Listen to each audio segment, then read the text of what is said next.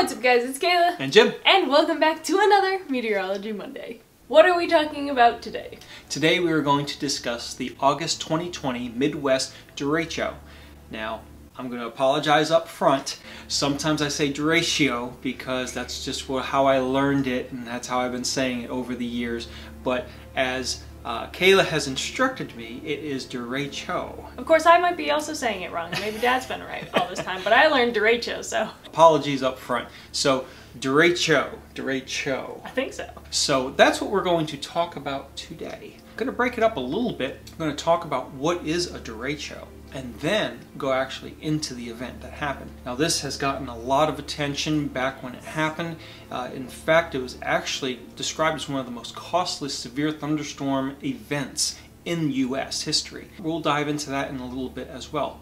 But before we get started, make sure you give this video a thumbs up if you're enjoying it and subscribe down below so you never miss the next Meteorology Monday. So we're going to ask a couple of questions first before we dive into the event. And the first question is what is a derecho? The origin of the term actually comes from the Spanish language, where derecho means direct or straight ahead. The National Weather Service's definition of a derecho is a widespread, long-lived windstorm associated with a band of rapidly moving showers or thunderstorms. Although a derecho can produce destruction similar to the strength of a tornado, the damage typically is directed in one direction along a relatively straight swath. As a result, the term straight-line wind damage sometimes is used to describe derecho damage. By definition, if the wind damage swath extends more than 240 miles, or about 400 kilometers, and includes wind gusts of at least 58 miles per hour, or 93 kilometers per hour, or greater along most of its length, then the event might be classified as a derecho. Now let's ask the question, when and where do derechos occur in the United States? Most derechos occur during the summer months east of the Rocky Mountains and move eastward toward the eastern seaboard of the United States. They are most common and occur most frequently across the Midwest, Southern Plains, Mid-South, and Ohio Valley regions. The last question we're going to ask is how do derechos form? They form mostly in atmospheric environments where there is sufficient instability, causing thunderstorms, along with wind speed shear from the surface to the mid to upper portions of the atmosphere. Often very strong unidirectional winds just above the surface occur with derechos. As thunderstorms dissipate, the rain-cooled air from the outflow pushes forward, creating more upward motion, and new storms are formed. This process can repeat itself for several hours. Now that we have a good understanding of what a derecho is, let's look at the August 2020 Midwest derecho event. During the overnight hours of August 10, 2020, scattered strong thunderstorms developed across south-central South Dakota. The storms were generally elevated in nature as they fed off of warm air above the ground. Air rising from the surface during the heat of the day was now aloft and fueling the strong storms. Isolated large hail, up to 1 to 2 inches in diameter, and a small swath of damaging wind gusts, 60 to 70 miles per hour, were reported. This was mostly due to the strong winds not reaching the ground due to the inversion, cool air at the surface, warm air aloft. The storms continued to move east-southeastward the rest of the night, and as the sun started to rise. Out ahead of the storms, across the upper Midwest, temperatures were in the 70-degree Fahrenheit range, with dew points in the low 70s. At the surface, winds were out of the south and southwest. The winds veered to a westerly direction aloft and increased in speed. This led to a lot of wind shear, which is known for prolonging the life of thunderstorms. The thunderstorms became more organized over eastern South Dakota and northeast Nebraska. This prompted the National Weather Service to issue statements on the increasing threat for widespread severe weather from the Central Plains eastward into the upper Midwest. The Storm Prediction Center issued a special update at 8 a.m. Central Daylight Time, introducing an enhanced risk of severe weather over portions of eastern Iowa and northern Illinois. It was around this time that the storm complex approached Sioux City in western Iowa. Throughout the morning, temperatures across eastern Iowa all the way to Indiana warmed into the 80s by later that morning. This caused the instability to significantly increase. As the inversion layer diminished due to the warming of the surface layer, the strong winds were able to make their way toward the ground. Damaging wind gusts of 60 to 70 miles per hour were occurring more frequently across the upper Midwest. Around 10 a.m. Central Daylight Time, these wind speeds would increase significantly as the storms approached Storm Lake, Denison, and Atlantic in west central Iowa. Many areas across eastern Nebraska and western Iowa, some more than 50 miles away from the main storm complex, experienced numerous tree and power line damage as the strong winds got trapped under the inversion. So there we have the setup of a complex of thunderstorms occurring from the previous night, and then the sun began to rise. These storms continued to grow and continue to propagate their way eastward, and now we're starting to get to the heating part of the day, and we're going to start to see some of the characteristics of this storm complex, this derecho, form and continue to strengthen and impact more areas, specifically in Iowa, as we will talk about here in just a minute. Things really started to escalate between 10 a.m. and 12 p.m. Central Daylight Time as the strong thunderstorm complex moved into central Iowa. Meteorological conditions had been fueling this storm system for hours. Now that the sun was heating and destabilizing the lower atmosphere even more, this caused a more rapid gain in strength. As the complex moved east of Denison, Iowa, a corridor of significant straight-line winds ranging from 80 to 100 miles per hour plowed its way towards Ames and Des Moines. Winds in this range not only caused damage to trees and power lines, but also to crops, homes, and grain silos. As the organized storms barreled eastward, two paths of extreme winds ranging from 100 to 120 miles per hour would occur. The first path would start near Jefferson, Iowa, and continue eastward towards Madrid and Huxley. Numerous reports of damage to homes and businesses occurred, as this would be more closely related to a Cat 2, low Cat 3 hurricane, hence why some derechos are named inland hurricanes. Around 11:30 a.m. Central Daylight Time, the Storm Prediction Center upgraded their severe weather outlook to a moderate risk across central Iowa, northern Illinois, northwest Indiana, and southern Wisconsin.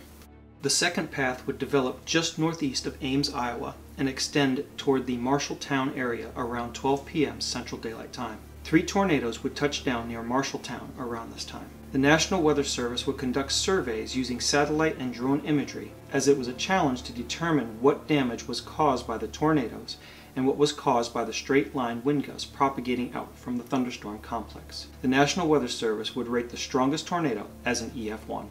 The severe winds would continue eastward, with the corridor of strongest wind gusts moving just north of the Des Moines area. However, 70 to 80 mile per hour wind gusts were still felt in Des Moines, causing a lot of damage to trees, power lines, and structures. The severe thunderstorm complex would continue to plow its way through central Iowa. Between 12 p.m. and 1 p.m. Central Daylight Time, the storm system would produce Cat 2 to Cat 3 hurricane force winds east of Marshalltown, through the Tama, Traer, Belle Plaine, and Vinton areas. Numerous reports of buildings such as barns, homes, mobile homes, apartment buildings, and businesses were damaged or destroyed, as well as grain bins, trees, crops, and power lines.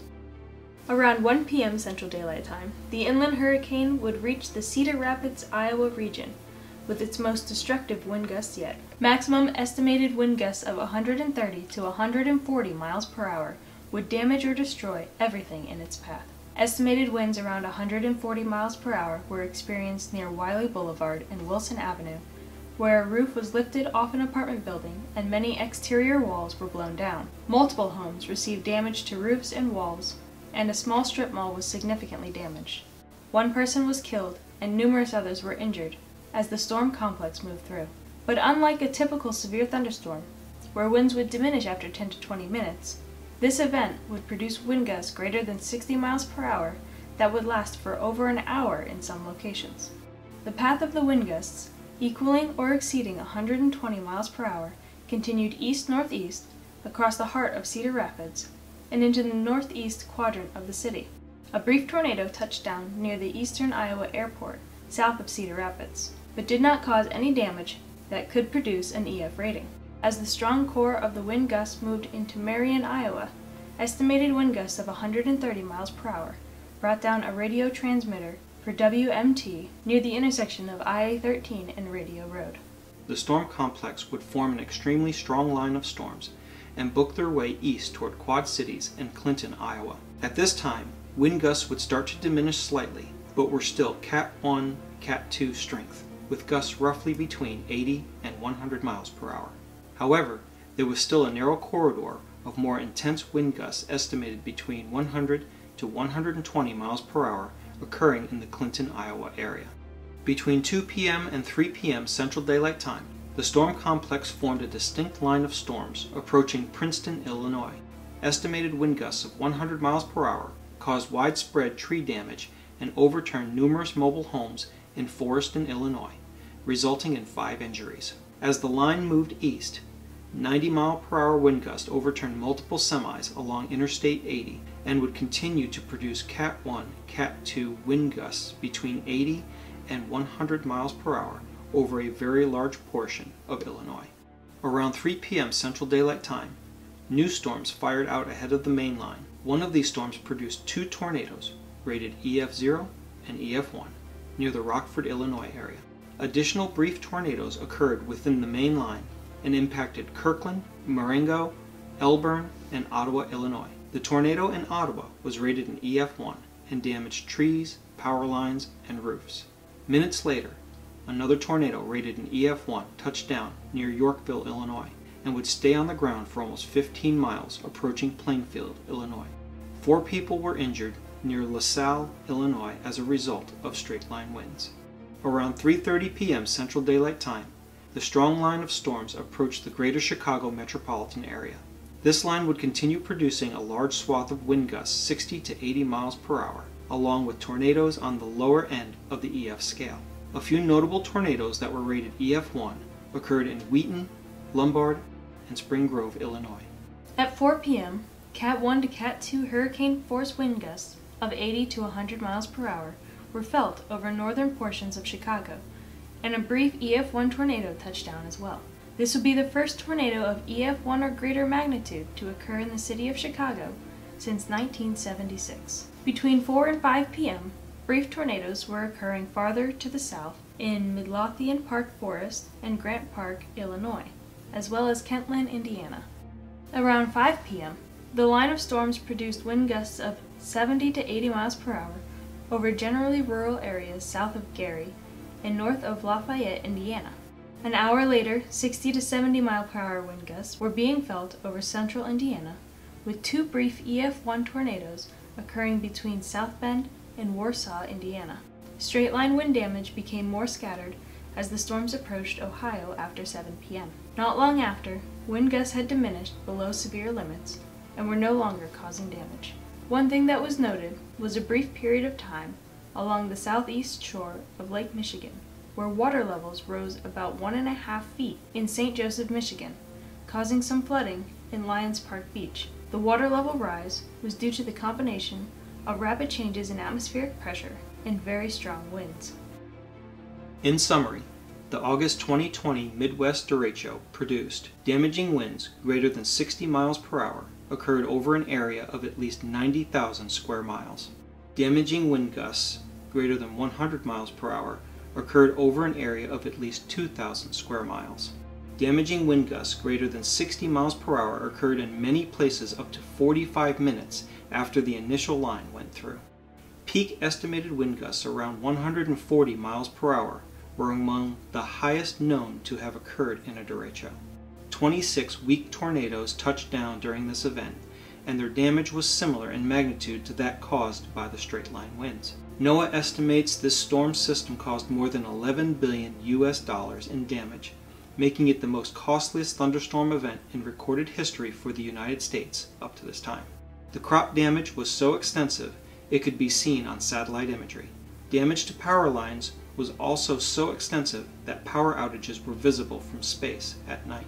Widespread, long-duration power outages occurred across the area, with some parts of Cedar Rapids without power for about 2 weeks. More than half of the trees in Cedar Rapids were lost. What an incredible event. I remember when it happened, watching the satellite imagery pictures come out and you couldn't see the lights at night because of so many power outages, the crops being gone, and just seeing the swath of damage on satellite. For an event to be so big that you can see it on satellite from space is absolutely incredible. As well as I remember hearing stories from you guys on previous videos that we posted about derecho events, and hearing the first-hand experience you guys had from this event was just as crazy. And we were also able to look at other videos posted on YouTube of the actual event, and it was just absolutely incredible. There was one video where it was a construction site. They were building this home, and it was a very strong home. The initial line came through, and they're recording for up to 45 minutes later, and the winds are still blowing things around, moving his construction trailer, blowing out windows, even many minutes after the initial line went through. So just an incredible event. I've never seen a derecho last that long, that strong. The costliest severe thunderstorm event. I mean, you often hear these things talked about with tornadoes and hurricanes, but this was just a line of thunderstorms, and we're seeing, I remember growing up in Florida, there were a lot of hurricanes. The damage coming out of there looked like the Florida East Coast after a hurricane would go through. You had flooding in some areas, you had the wind damage, you had tornado damage, and the amount of time it took to distinguish between what was a hurricane or straight line wind damage, what was tornado damage, because some have swirly winds, some have straight winds, but when it initially happens, I mean, the damage done to the crops and the houses and even sturdier buildings and trees and power lines, it all kind of looks the same in the beginning. Yeah, definitely. And that's why it's called an inland hurricane. As with all of our previous case study videos, everything that we use to put this together and videos and stuff, if you want to check it out for yourself, will be linked down below. Thank you to all of you who have already commented about your experience with this derecho, as well as those of you who suggested us doing this case study. If you want to leave a comment below with a future case study suggestion, we'd love to read about those as well. We do have a long list of case studies that we were trying to get to, so this is a very long list. There's a lot of significant events out there. Significant events and a lot of research to go into it to, you know, paint an accurate picture of what's going on. It does take us a while, so bear with us. We'll get there. So there you have it, the 2020 Midwest Derecho event. Again, if you like what you saw, be sure to give this video a thumbs up and subscribe down below so you never miss the next one. Follow us over on social media, Facebook and Instagram popping up here, as well as checking out our school weather if you're interested in learning about the basics of meteorology, but you don't want to do the calculus that comes with going to school for it. Until next time, I'm Kayla. And I'm Jim. Thanks for watching. And we'll see you at the next Meteorology Monday.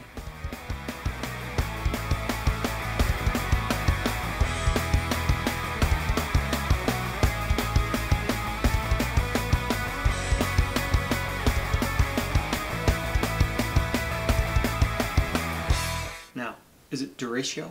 Is it DERECHO? It's not DERECHO. Derecho. We are going to get the official... Everyone is out. Oh, Lord, here we go. Definition. Derecho? Derecho. Derecho.